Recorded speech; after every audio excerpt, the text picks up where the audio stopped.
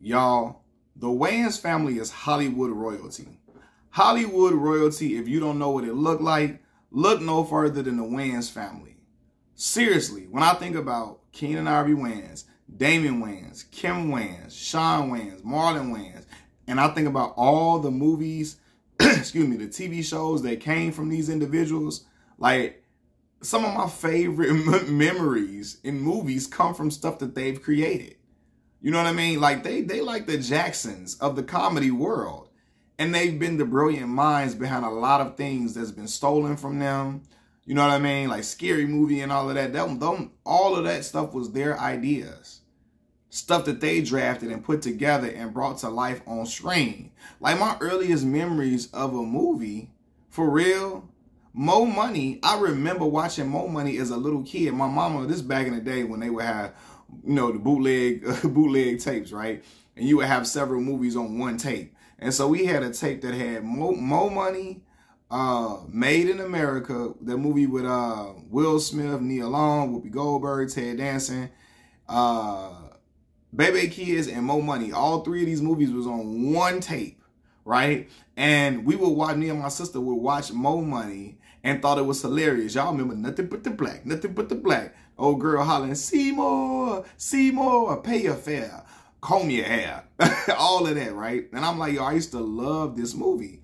Then I'm thinking about even Don't Be a Menace. Like that parody movie, that was the first parody movie I ever saw in my life. And I remember dying laughing at it because I just was like, yo, this is crazy that this is a movie and this is something like you could just watch on a regular basis. It was hilarious to me, right? Then I'm thinking about movies like Above the Rim. Me and my cousin that played basketball, he loved that movie. That was his favorite movie growing up.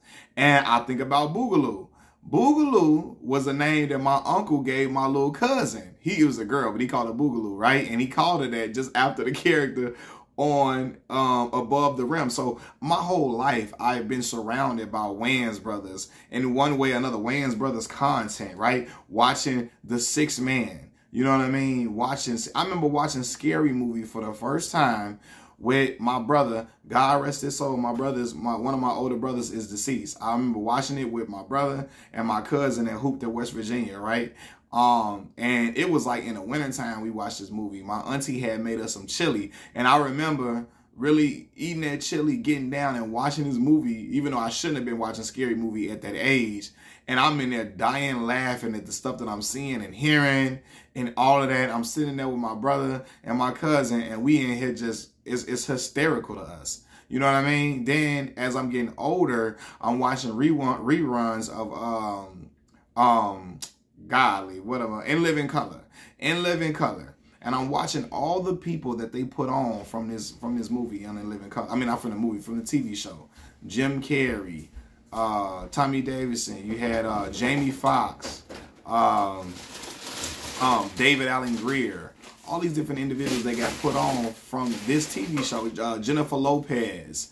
And I'm like, yo, this family is absolutely brilliant.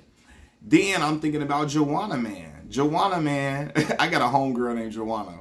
And we used to mess with her, call her Joanna Man, even though she don't look nothing like no man. They was just being silly, right? Because her name was Joanna. And I went to go see Joanna Man at the show. That's what we call it in Chicago. But of course, the movie theaters. And Kim Wayans was hilarious in there, right? I'm thinking about movies like Little Man. Man, I remember my sister that would be watching that over and over again, right? White Chick, so classic. It got so many quotables from that movie. Like, people love that movie so much, it get talked about over and over again. It's a movie that got a cult following. And again, like, what's that movie? What's that? Making My Way. That song, Making My Way Downtown, Walking Fast. What's the name of that dang on song? If I Could Just See You. Was that Vanessa Carlton? 1,000 Miles. Vanessa Carlton, 1,000 Miles. That song, I mean, it didn't get popular, but within the black community, it became something that people would really sing and quote a lot after watching White Chicks. You know what I mean? Then even I'm Gonna Get You Sucker. I thought that movie would when my man step on the bullet and he kill himself, shoot himself up after he slip and fall on the bullet. All of that, right? Then when the girl take all, like she got everything on fake, take a fake leg off, fake booty off, fake arm off. It was crazy. All the fake hair off. It was, that stuff was hilarious to me as a kid. Then when I think about Keenen Ivory Wayans, right? I think about all the stuff he done wrote on. He's a writer on Hollywood Shuffle, a writer for Eddie Murphy Raw, In Living Color, of course, I'm Gonna Get You Sucker. Hold on, wait a minute. How the hell can I forget about A Low Down Dirty Shame? Bruh, like my auntie, my auntie was living in, this is the first time I saw the movie. My auntie was living in a Robert Taylor project housing, right? 5100, building 5100. My auntie was like on like the 15th floor at the time. And we watched this movie and all I could think, Wayman, Peaches, Wayman. Oh, Sally Richardson was in there. She finer than frog hair. Boy, what?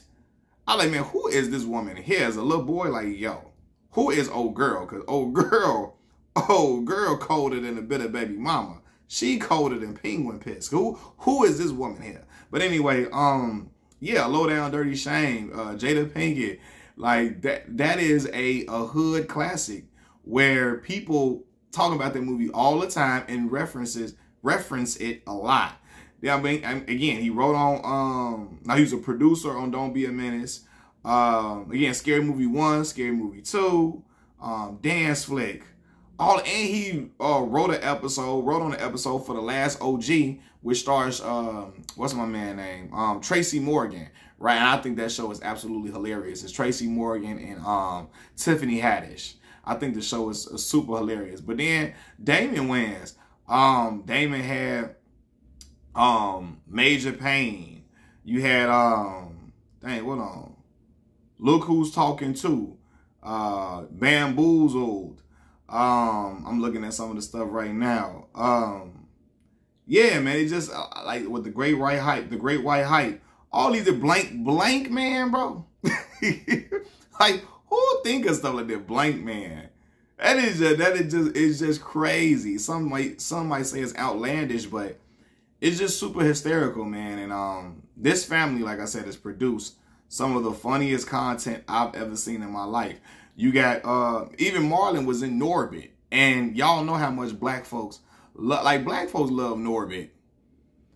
That movie, man, I'm telling you, my son's mother can quote that movie from front to back. She can quote it from front to back. She watched it so much growing up.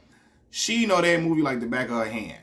And I will start watching it more because she would be watching it. I mean, Marlon had a Haunted House 2, the Sex Tuplets movie that came out in 2019.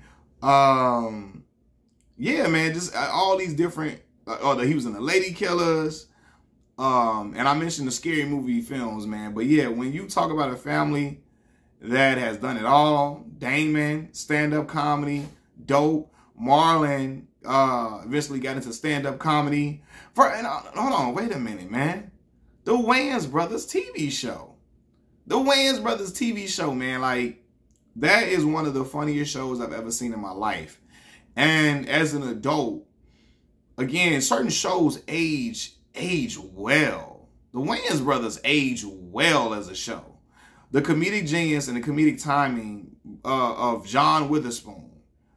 The way he would be able to again, he would bounce right off of they funny and be funnier than them and have all these great moments in the, like, man, don't tell nobody, shh, all of that, right? And then Pop's be dancing, pop, pop, pop, do the sugar pop. He be in there dancing like a mod. Like, you like, man, what is this? This is, like, this, man, they are hilarious. They crazy. I will never forget the episode when Sean was trying to start an escort service, right? And he was like, I got to think of a name of it, right? And then Marlon say, I got it. Sean's Hoes, right?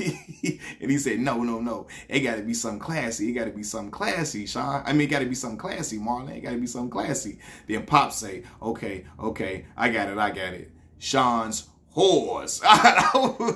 And I just thought that was comical, man. Like, what this, again, just certain things you can't just make up, man. What I was about to say, man. Oh, My Wife and Kids with Damon Wayans. Damon Wayans, Tisha Campbell. That is a classic show. Show that was nominated for a whole lot of awards, rightfully so. My grandmother did not like watch a whole lot of newer sitcom shows, but she loved, God rest her soul, she loved My Wife and Kids. Like when I would go over her house and be over there on the weekends or go over there with my dad and pop in over there, checking in on her, in the evening time, she'd be eating her food, watching My Wife and Kids with my auntie. And that was a show that they all enjoyed and laughed at and thought was really great. And it was, again, a great show. How long did My Wife and Kids run for? I feel like it ran for a nice amount of seasons. Let's see. My Wife and Kids. Oh, from 2001 to 2005, right? I feel like it ran longer than that, to be honest with you. But yeah, like, even the Kim was on A Different World. Damon was on there. I believe Keenan was on A Different World in the first season as well. So yeah, they had the Lethal Weapon TV series. I never watched it, but you know, oh, Wayne Head, bruh. Wayne Head. Y'all remember the cartoon Wayne Head? The boy had the hat that stuck on the corner of his head with the dang on big old boot, the club foot. Like, boy, y'all don't remember. I was watching Wayne Head eating cereal at my grandma's house because my granddaddy never bought Frosted Flakes. He would only buy corn flakes. We had to pour all the sugar up in there. And I'll put so much sugar in mine, I see a pocket of sugar at the edge of the spoon. I wasn't satisfied until I saw that pocket of sugar on the spoon. That's how I knew I was going to eat some sweet corn flakes and not some regular corn flakes, man. But the Wayans family is iconic, man. Salute to them. Salute to them.